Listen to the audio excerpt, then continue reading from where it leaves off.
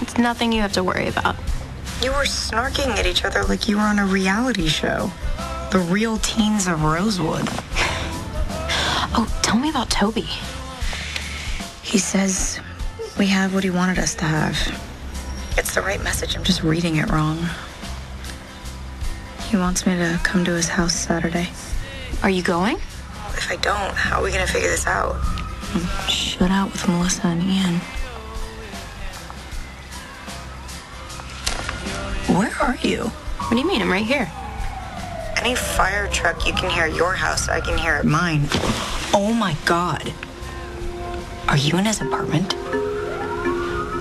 Are you on the bed? No, not on the bed. Is he there?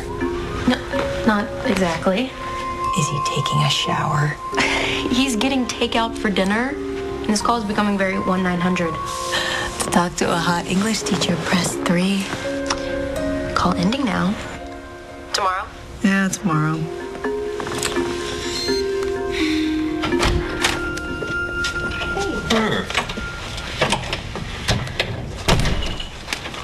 Sorry it took so long. It's okay.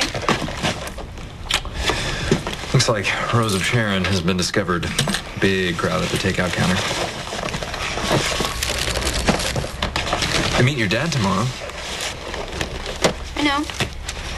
I was thinking this is going to be a bit more complex than the usual parent-teacher discussion.